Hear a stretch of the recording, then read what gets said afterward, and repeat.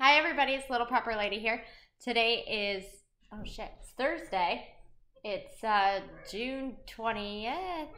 Yeah, June 20th, 2019. And as you can tell, we are in California. So we made it. The flight was pretty good. It was the longest plane ride we've ever been on. Well, I've ever been on. I don't know about anybody else, and neither one of my kids have flown until now, so they were scared to death and they actually enjoyed it. So it was almost 5 hours from Chicago when we landed to get to LAX. So we got here, it was about 26 hours ago, and we literally got in, got everything unpacked last night. The kids ran right to the beach because it's literally like 100 yards away from, like, you can see the beach from our balcony. And they ran to the beach and enjoyed that for a little bit. And then we went on the boardwalk, the Venice Beach boardwalk last night. And it's expensive out here, which I already knew that, but it was kind of a sticker shock to Brian because he didn't realize how expensive everything was. So it was fun. And then today was a beach day all day, but the weather literally is only going to be in the 60s, low 70s the whole time we're here. In fact, it's warmer in New York now than it is here. And we just got back from the beach and it was cold. So, but that's kind of what I wanted to talk about today in the video, is the culture shock that we've experienced since we've landed. In New York, everybody's like, go, go, go, go, go. You know, rush, rush, rush, rush, rush. Have to get this done right now. Like right this second. You don't have a choice. And here, everybody's pretty chill. They're like, yeah, whatever. Yeah, I'll get to it. Meh. Like we went to Walmart today to pick up some groceries to have the house stocked full of food. And yeah, everybody was kind of like, whatever. Just, you know, moseying around. I didn't expect that out here, especially in a big city. I kind of expected it to be more fast-paced like New York is. But weed is legal here. Everybody knows that knows anything about California. It's one of the states that it is legal.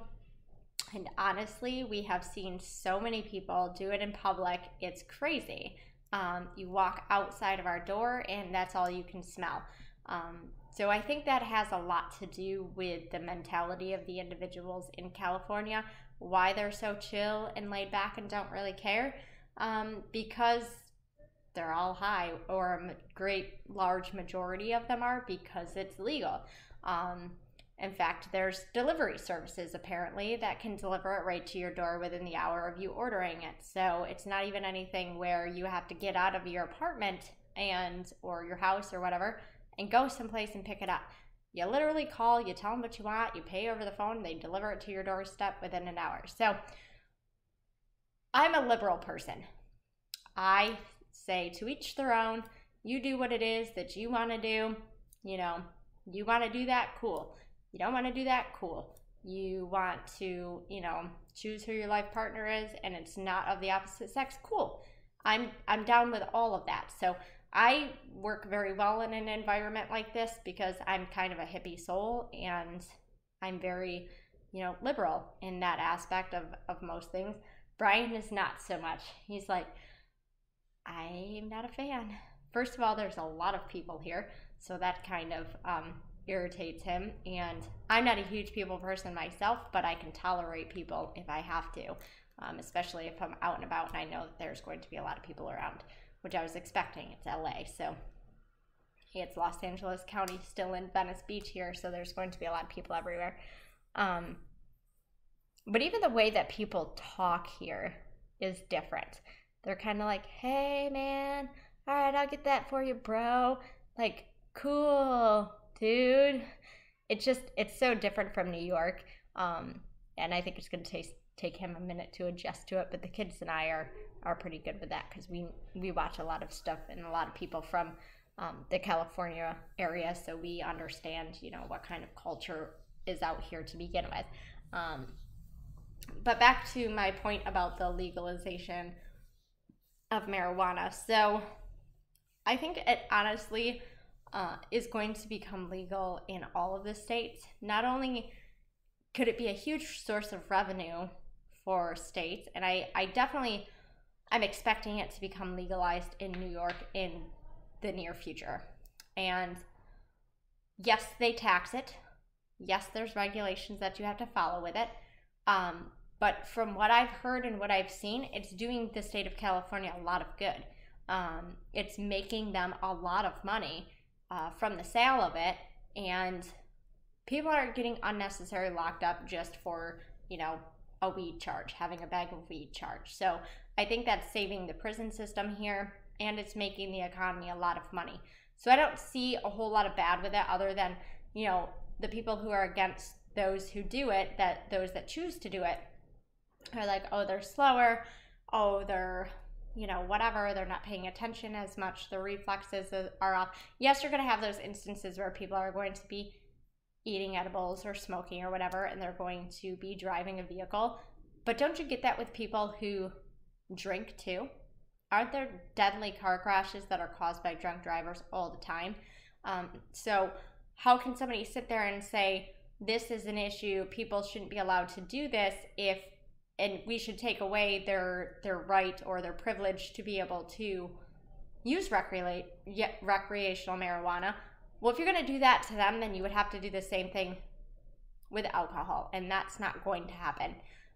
So that's my take on the whole thing of it. But at the same time, I also feel like, I don't know about the other states, but at least in this state, they're using it as an ability to be able to enforce additional laws and regulations that people aren't really paying attention to. They think the majority of people are,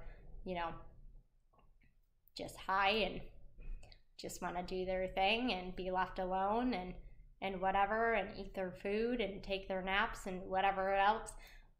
So I don't think a lot of people are paying attention to the other rules and regulations that they're enforcing since they enforced the legalization of marijuana.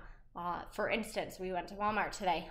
The girl asked me if I wanted my groceries bagged. And I kind of looked at her and I went, what? And she goes, yeah. I'm like, do you want me to put your groceries in the bags? And I went, well, how else am I supposed to get them out of here? And she goes, oh, we charge for bags. And I went, what? And she goes, yeah, they made it illegal for, if you go to Walmart, a plastic bag to put your food in. So you have to bring your own bag. And they say that it's to make the state greener, and to protect the wildlife in the ocean, because all of those plastic bags were ending up in the ocean and they were damaging wildlife in the ocean. They still use plastic bags that you pay for. They're just thicker plastic bags that are supposedly reusable. How many people are going to go home after buying the groceries, unload all of their groceries, put them away, and then store their bags in their car to reuse them again? Now, I know that I've done that in the past, and my mother has done that with like the canvas bags, but who's going to do that with a plastic bag? Most people don't do that. They just chuck them. These bags literally say they're good for 125 uses. They're super thick like plastic, so they won't rip, which I like. I think that's awesome. But I'm not going to take them back to New York, so what am I going to do with them? They're just going to get tossed away. And I don't know, and I didn't ask, how many people actually reuse those bags. I think it's a great idea if people actually did it and used it for the purpose that it's supposed to be for. But essentially, I think they just incorporated that because they can, and most people aren't paying attention in this state because they got what they wanted, and now they can just, pass whatever laws, silly, crazy laws and regulations that they want, and inflict it upon the general public, and they don't know any better. So I'm not saying that Californians are dumb. So anybody that lives in California or whatever, don't take this the wrong way. I'm just saying I feel like that's like their whole thing on it is, oh, well, they're not really paying attention, so we can do this because we can get away with it, and you guys are smoking your joints and you're good to go. So, which is probably the case, but I think it's ridiculous as far as that goes. But the whole legalization of the marijuana thing, I think, like I said, New York would do well from that, and I think that's something that they should do in New York. I think it would help the economy in New York a lot, especially all the issues that we have in New York City, and having to pay the higher taxes and things because of them. So if New York really wants to help itself, I think it would be a great thing. And like I said, I feel like it's going to come in the near future. So we'll see. Fingers crossed.